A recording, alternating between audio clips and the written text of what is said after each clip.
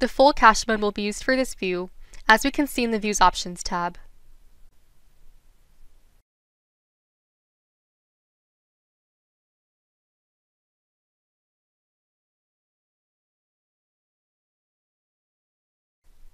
Once the view has full cache enabled, if we execute the view, we can see that no records are retrieved. This is because we have not loaded the data in the cache. Now we will see how to load contents in the cache view. For that, we will open the vehicle shell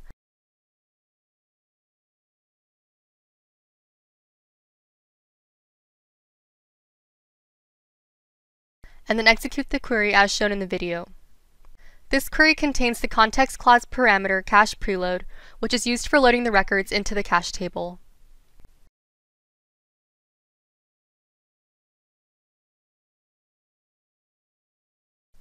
On execution of this query, we can observe that the data is coming from the source, and the new data is stored in the cache due to the use of the parameter cache preload. Now that we have loaded the records into the cache database, which is a relational database, let's notice how a query with aggregation behaves. You can refer to the query with aggregate functions in the video.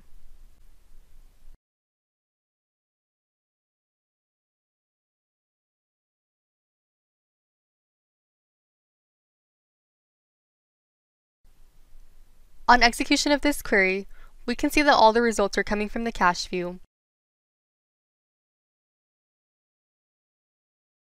as the full cache mode allows delegation to the source, pushing down operations like group bys, unions, joins, etc. Also note that no new data is stored in the cache, as we are not using the cache preload context clause parameter.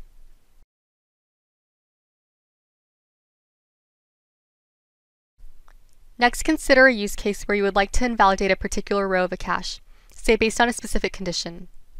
This can be achieved by using the cache invalidate parameter.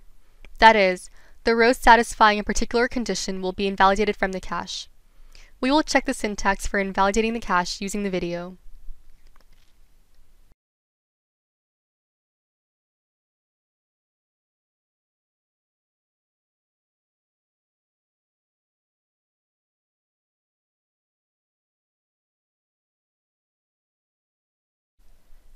We will now execute the query for retrieving data for the mailing country China and see if the rows having China have been invalidated.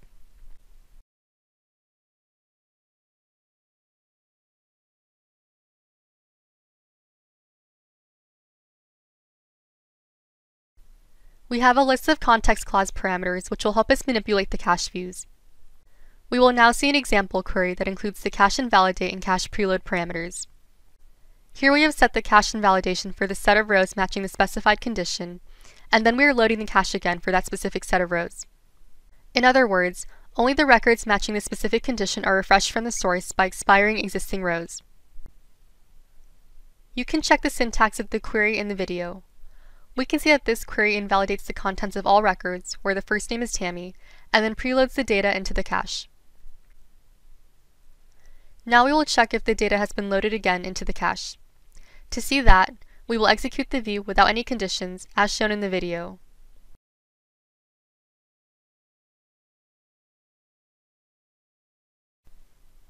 If we run the query, we will get all data from the cache, with updated values for Tammy Ruiz.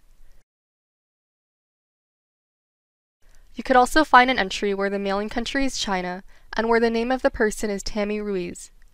This means that only the rows having Tammy Ruiz were made valid by the query. However, there will be no data for other people having their mailing country as China, which are still invalidated from the query. Now we will review another query. This query is one that preloads the cache for the view, invalidates all previously cached data, and waits for the load to complete before notifying the client. It does not return any actual query results and marks the new data as valid, all in one single transaction.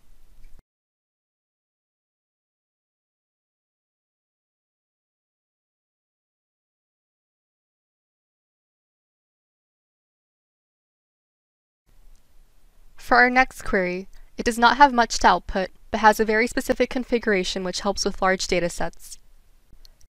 This will execute a truncate table due to cache invalidate is equal to all rows, which will remove all rows in the cache and directly insert the new rows as valid in the cache database.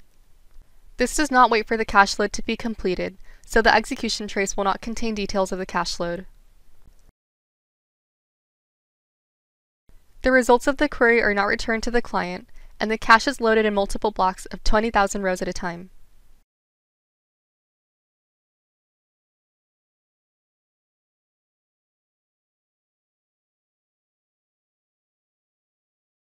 Finally, in this query, we can load the data from the source, but it's important to note that this query is missing the cache invalidate context option.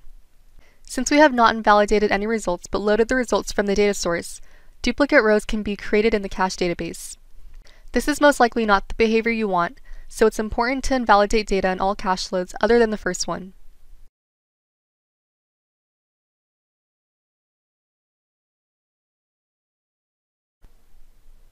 This query waits for the cache load to be completed, and the details of the cache load will be part of the execution trace.